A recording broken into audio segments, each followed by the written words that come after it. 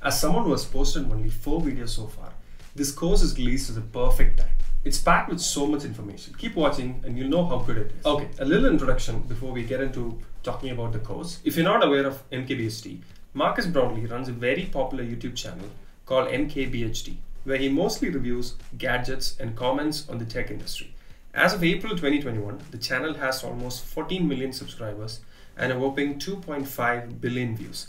That's a billion with a B. Now, if you're not aware of SkillShare, it's a premium online learning platform with millions of members where creators post their courses for people who are interested in learning something new.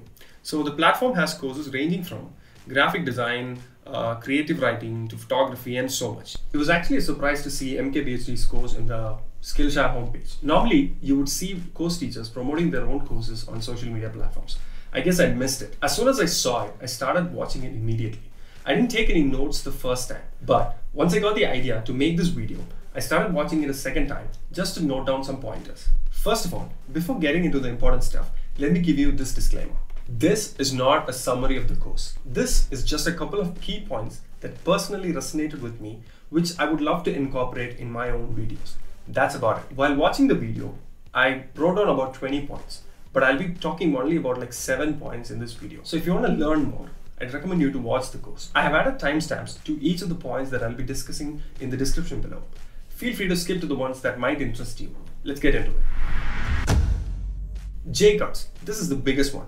I didn't even know something like this even existed. Let's just read the Wikipedia definition for the sake of it. A J-cut is a variant of a split-edit film editing technique in which the audio from the following scenes overlap the picture from the preceding scene, so that the audio portion of the later scene starts playing before its pictures as a lead-in to the visual cut. So what this actually means is you will start hearing the audio of the next clip before even watching the video of the next clip. So in the SkillShare course, Marcus actually shows us how he does the J-cuts in his editing process. He doesn't recommend it unless if we do it perfectly. I might be clueless about this whole thing, but from what I understood, you kind of have to nail it perfectly for this to work. So just as a practice, I tried making J-cuts in my previous video. You can watch this video in the information bar here. I don't think I nailed it, but I kind of gave it a try so that I can actually learn how to do it. Let's talk about scripting for a second. Marcus mentions in this course that he actually writes 98% of all the things that he speaks in the video. He talks a lot about writing down all the stuff that is important, which needs to be accommodated in the video. So the goal of the video is to accommodate maximum amount of information in the minimum time without losing the interest of the viewer. He was talking in the context that people make purchase decisions based on his reviews. So it's crucial for him to make sure that he accommodates every aspect of the device in the video as much as possible. First couple of seconds in the video makes all the difference in your average viewing time. If the viewer doesn't get hooked onto the video, they'll just skip right over. So this is one of those things that I'm actually struggling with at the moment. So as a content creator, it's my responsibility to make sure that I value the time that my viewers spend in my channel. If I can't keep them interested in the first 15 seconds of the video, then it's kind of pointless to make a 10-minute video about whatever. So a very good tip that Marcus mentions in the video is that you could show what the video is all about in the very first 15 seconds of the video. It's not just that you show what's in the video in the first 15 seconds. It's very important to live up to that. You really don't want the viewers to leave the video disappointed. On the editing side of things, it's very hard to say, you know what, I like the video, the edit is fine. It's perfect, let's move. So there's always going to be something that you can actually do to make your video better. It might be a B-roll or a text animation or the audio quality or maybe a J-cut that just doesn't feel right. But we need to learn when to stop. When the edit reaches a point where it's decent enough and there are no noticeable mistakes, you make a full stop and go ahead to the export button. I've made 4 videos so far, and trust me when I say this, every time I watch a video, I see about 100 mistakes. Instead of beating myself for it, I've started making a note of things so that I could improve those things in the next video. So another important thing about knowing when to stop will make sure that your video publishing schedule is on point. So know when to stop the edit.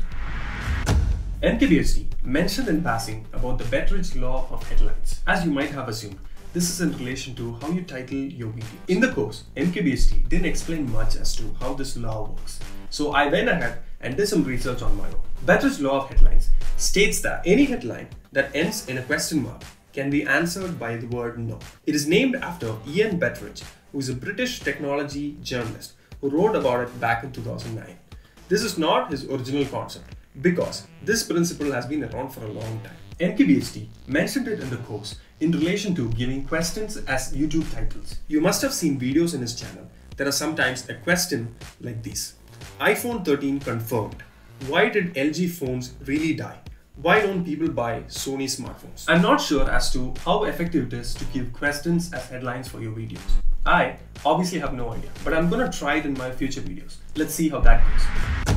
So this is something MKBHD suggested in the course. He said clearly that there is no reason for your followers to follow you on other platforms. If you want people to follow you, say in platforms like Instagram or Twitter, it's very crucial that you create content specific to those platforms. People have very different expectations from different platforms. Watching your YouTube video as an IGTV video is not fun all the time. So it's a good idea not to post content created for YouTube in other platforms. The whole objective of making YouTube videos is to make sure that you make interesting content. You make interesting videos, you might see some growth. A good way to see if your videos are boring is to get honest feedback from your friends. Most of your friends won't give you any negative criticism because they don't want to be rude to you. A better solution would be to watch your own videos and see if you're interested into it or if it's boring. If you're not totally engaged in the video, then it's probably boring. I personally think it takes a lot of experimentation to really understand what is boring and what keeps the users engaged into the video. I'm going to mention a couple of more tips that I picked up from the course. You need to watch the course to understand these tips better. Do 2 rounds of color correction. Don't plan your B-roll too much. It's good to give some room for creativity. Always look for unusual shots.